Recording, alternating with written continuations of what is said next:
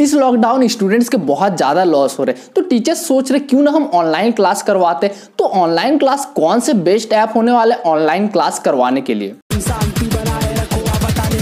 So guys, बहुत सारे school में ऑनलाइन क्लास स्टार्ट हो चुका है, बहुत सारे स्कूल ऑनलाइन क्लास स्टार्ट करवाने वाले, बहुत सारे कोचिंग इंस्टीट्यूट भी ऑनलाइन क्लास अभी करवा रहे हैं। तो इन सब में सबसे बढ़िया बेस्ट ऐप कौन से होने वाले ऑनलाइन क्लास करने के लिए, करवाने के लिए। आप अगर एक स्टूडेंट है तो आप अपने टीचर को प्रीफर कर सकते हैं ये सारे ऐप ऑनलाइन क्लासेस करवाने के लिए। एंड आप अगर एक टीचर है तो आपको ये वीडियो जरूर से पूरा देखना चाहिए। तो हमारा लिस्ट में सबसे पहला ऐप का नाम है गूगल मीट।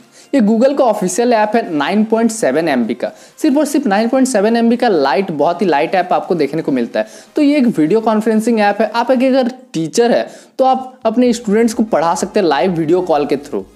तो इसमें अप टू 250 पार्टिसिपेंट्स ऐड हो सकते हैं वन टाइम में। मीन्स एक बार आप अगर वीडियो कॉल करें तो 250 स्टूडेंट को एक साथ पढ़ा सकते हैं लाइव वीडियो कॉल के थ्रू।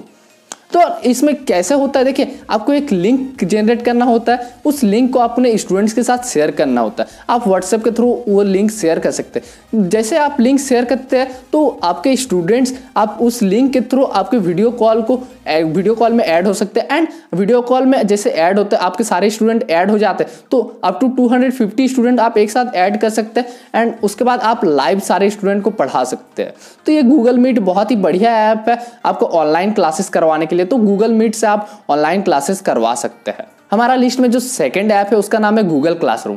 ये सिर्फ और सिर्फ 14 MB का ऐप है। ये भी गूगल का ऑफिशियल ऐप है। इस ऐप में क्या होता है, आपको एक क्लासरूम जनरेट करना पड़ता है। उस क्लासरूम का कोड अपने स्टूडेंट्स के साथ शेयर करना होता है। लाइक आप अगर स्कूल के प्रिंसिपल है तो आप अगर क्लासरूम जनरेट करते तो आप अपने टीचर्स को भी, बहुत सारे टीचर्स को भी ऐड कर सकते हैं और अपने स्टूडेंट्स को भी ऐड कर सकते हैं। और आप सिंगल कोई कोचिंग के इंस्टीट्यूट है और आप सिर्फ सिंगल टीचर है तो आप सिर्फ अपने स्टूडेंट को ऐड कर सकते हैं।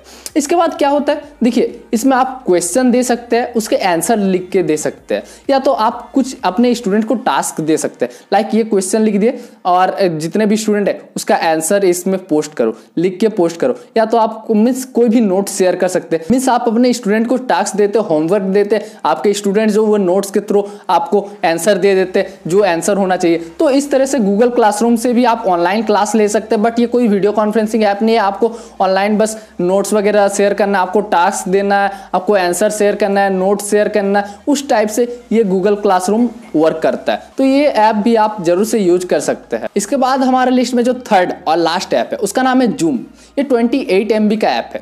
इस ऐप में आपको क्या होता है, ये एक लाइव वीडियो कॉन्फ्रेंसिंग ऐप है। इसमें भी आप ऑनलाइन लाइव वीडियो के थ्रू क्लास ले सकते हैं।